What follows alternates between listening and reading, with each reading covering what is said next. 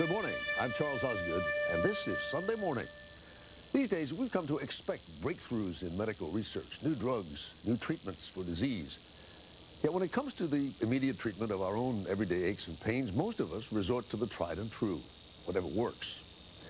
This week, we launch a series of reports on a variety of remedies, some common, some unconventional, whatever works. Martha Teichner will report our cover story. Would you believe that the bark of a tree like this one, a willow tree, is the origin of one of the world's wonder drugs? I'm referring to aspirin. 50,000 tons of it are sold worldwide every year.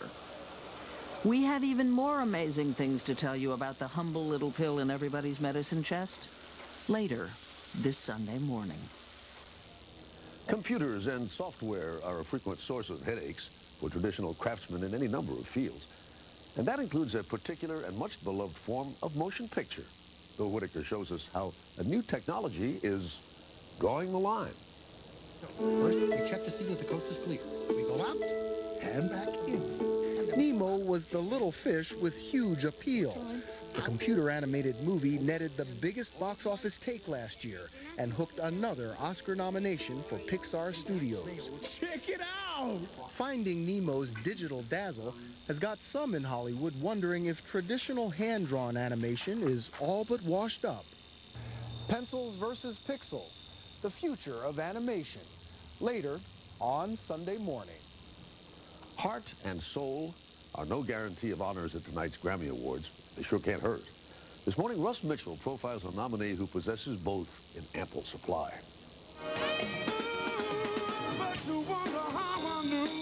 Tonight, his unmistakable voice will take him back to the Grammys as a nominee for the first time in 20 years. Did you have any idea when you were recording this that you'd be hanging one of these up? I certainly wished for it.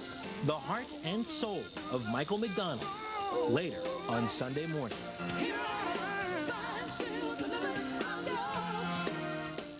Stir Crazy describes how one group of music fans always feels at Grammy time, as Bill Geist will explain. The Grammy Awards are tonight, and admit it, you've never heard of most of the nominees. Audio Slave, Godsmack, Jimmy Sturr.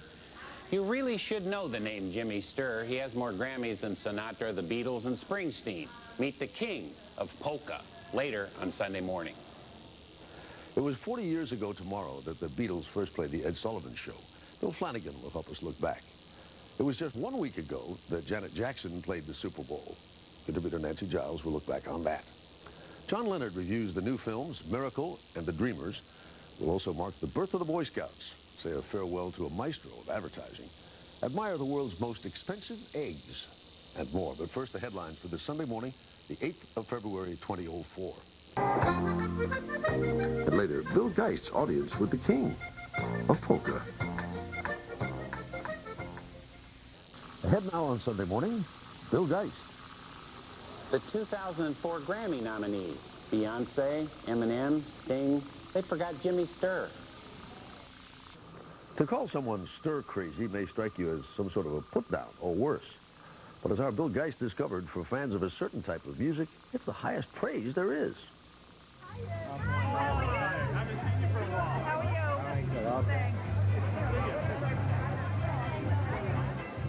It's Saturday night in Elizabeth, New Jersey, and all that implies. But it's not just any Saturday night. The king is in the house, or in this case, the home. Good evening, everybody. The Bayway Polish home. Anyway, let's have a good time. My name is Jimmy Sturr. This is the Jimmy Sturr Orchestra.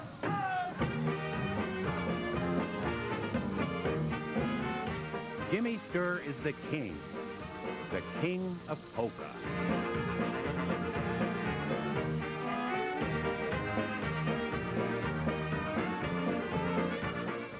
Tonight, in a vastly different setting, the Grammy Awards in Los Angeles, Jimmy is up for an award, just like Sting, Eminem, and Beyonce. And he has more Grammys than all of them put together. 13 Grammys, tying him with Michael Jackson and Paul McCartney.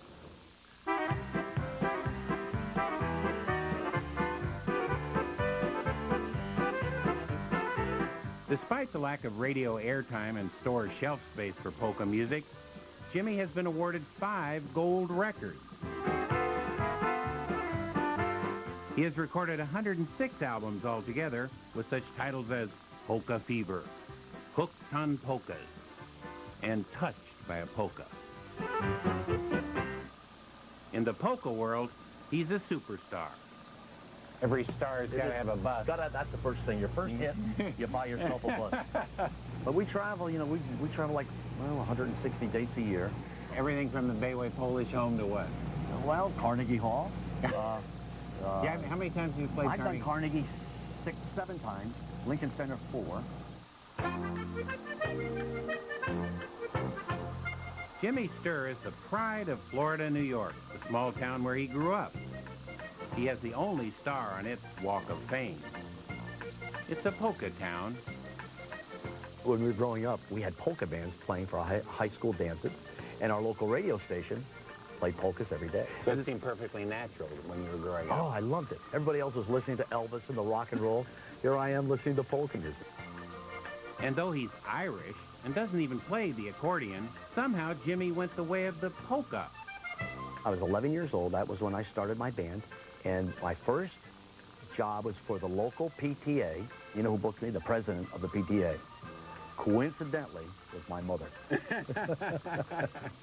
Had he chosen rock and roll, who knows? He might be living in a Graceland-style mansion. Hey, how you doing? Instead, the king of polka still lives at home. With your parents? With my parents. There you go. I'm an only child. And my mother has me spoiled. She make your bed? She makes my bed. What are we having for supper? Spaghetti and meatballs. I love that. That'll be great. Yep. All right. Here, dog. But it's because of polka that's maybe held him back. I don't know. How's that, huh? We tried to talk him out of it, my brother-in-law and I, but that didn't work. He just stuck to it. And we're very proud of it. It's in 1986. That was the first one we had, Mom. Remember that? Mm-hmm. His parents are proud indeed. 6, 7, 8, 9, 10, 11, 12, 13. Right on. As they make room for what they hope will be a 14th Grammy tonight.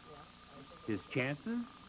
Yeah, I think it's 100%. I have all the faith that he'll get another one. I'll have room for it.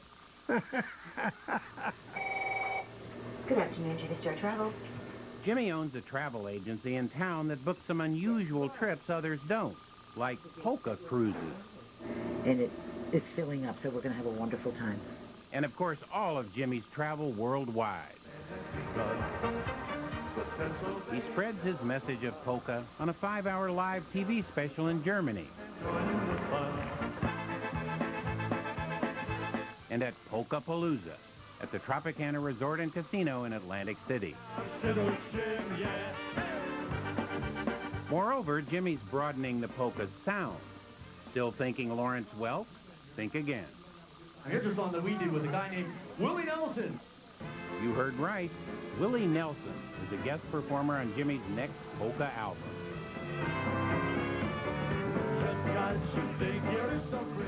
And the Oak Ridge Boys, Arlo Guthrie, Charlie Daniels, and many others have also made guest appearances on his album.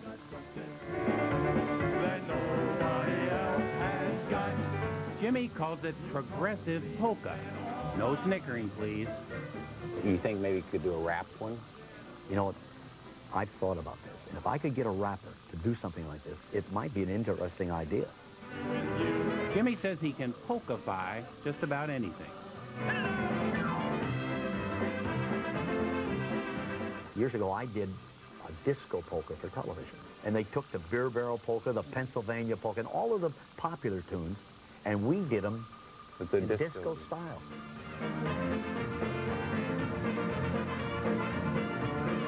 Disco? Saturday Night Fever at the Bayway Polish home? You bet. Couples feverishly spin and twirl for hours on end. Round and round they go, pausing only to knock back some beers and bags of snacks they've brought from home. Some of these people can do things John Travolta never dreamed of. and it's highly contagious. Like my style. You find yourself more and more drawn in with each passing beer. To the point where you might find yourself on the dance floor with Arlene, president of the Polka Maniacs.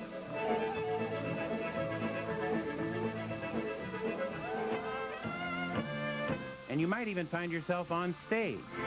Roll out the barrel, we'll have a barrel of fun. Auditioning for a guest appearance on the Polka King's next album.